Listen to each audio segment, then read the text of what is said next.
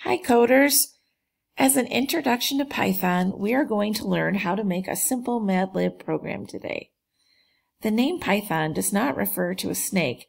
It's actually named after Monty Python, a British comedy group. In Scratch, you used blocks to create code.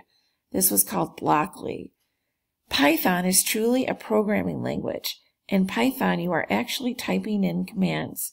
You can create so many things in Python. It's versatile and one of the more simple and accessible program languages to use. We are going to write our script, a series of commands, in the Python editor called idle. And then when you're done writing the commands, you run your program like this by going up to run module. And then this is called the Python shell. This compiles all the code into something that the computer can understand. So let's start by defining a function called madlib. So Python uses def and then a space for functions, and this function we're calling madlib, and you'll see it has parentheses and a colon at the end of it, and then you indent. So everything in this function is indented. So we're going to start with a simple print statement. I'm going to say print, and then thank you for playing my Madlib game. So you'll see the statement that you want printed out for your player is in quotation marks with parentheses. And then you're going to name your different variables, the things that are going to be changing in this game. So I'm saying noun equals, and then this is how I get input from a user. I write input and then parentheses, quotation marks, please enter a noun.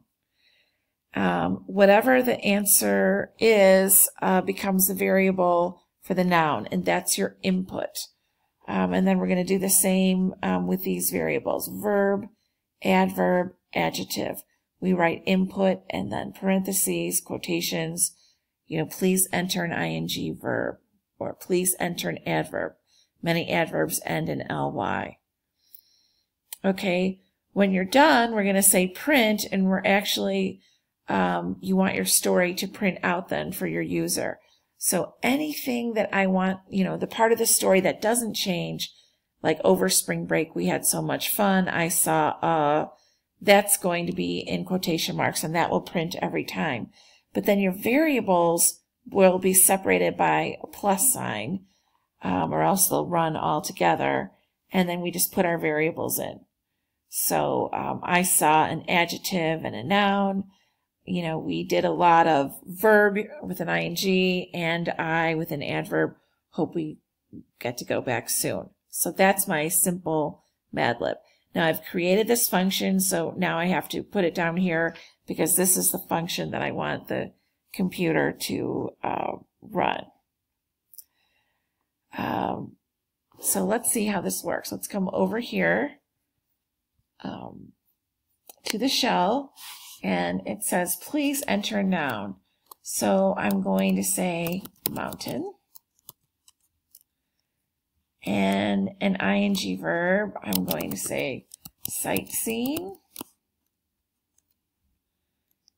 adverb sincerely, adjective majestic, and then I hit return and I get my little Madlib story. Over spring break we had so much fun, I saw Majestic Mountain. We also did a lot of sightseeing, and I sincerely hope we take another trip soon.